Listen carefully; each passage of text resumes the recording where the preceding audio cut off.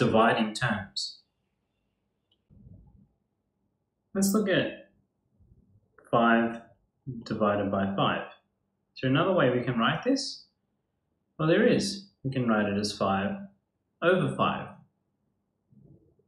And we know 5 divided by 5 should equal 1 because any number divided by itself is 1. And this is one of the most important concepts when dividing terms.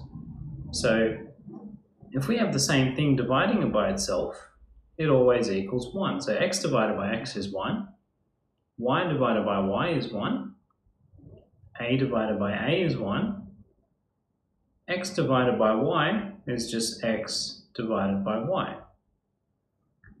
We're also going to have to remember how to simplify our fractions. So let's look at 10 over 15. To simplify, well, they're both divisible by 5. 10 divided by 5 is 2. Over 15 divided by 5 is 3. And that's the simplest form of that fraction. And we're going to need that when dividing terms. So 2x divided by 4x, the first step with division of terms should be to rewrite it. So we get 2x over 4x. Now, another way to look at when we have the same terms divided by each other in a fraction, we can actually just cross them out because they divide into each other and leave us with 1. So we're left with 1 and 1 in place of them, which, remember, means 2 times x, 4 times x. So when they divide with each other and leave 1, we just have 2 times 1, which will just be 2, and 4 times 1, which will be 4. So we get just 2 over 4, but then we can simplify by dividing both of these by 2 and get 1 over 2. Let's look at 8ab divided by 12a. So rewrite it as a fraction, 12ab over 12a.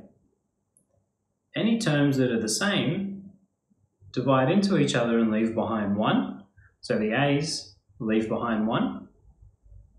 And you can imagine now we're left with 8b over 12. But then the numbers can be simplified because they're both divisible by 4. So times. They're both divisible by 4.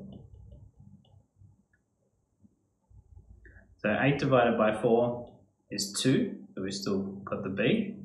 And 12 divided by 4 is 3, and that's our final answer.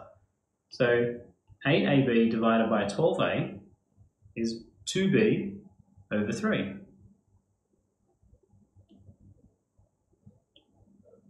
What about 12a squared divided by 18a? Well, here they're both a, but they're not exactly the same because this one's a squared and this one's a. So if we're ever in this situation,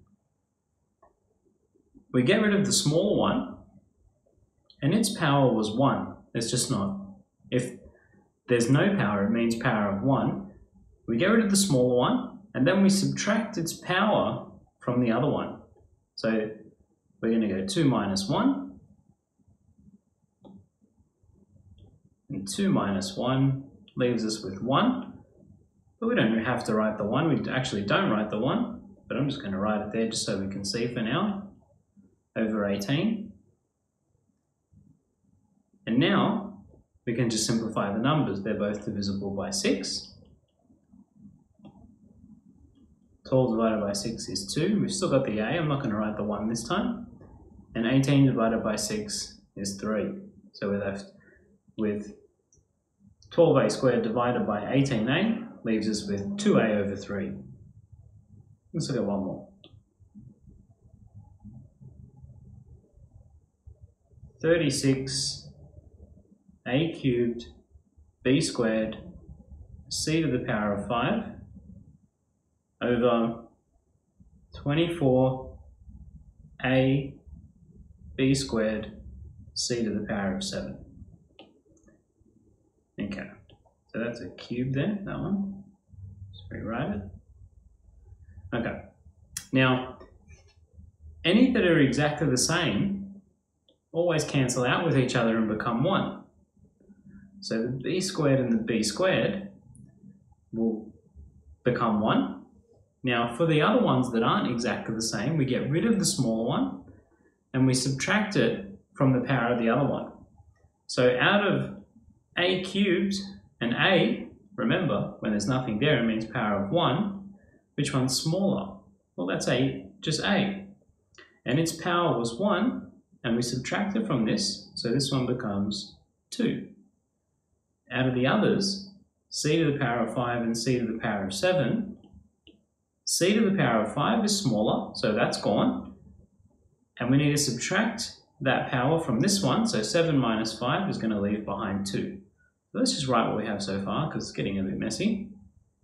36a squared over, because the b squared and the c to the 5 are gone, over 24c squared, because the a and the b squared are gone from the denominator.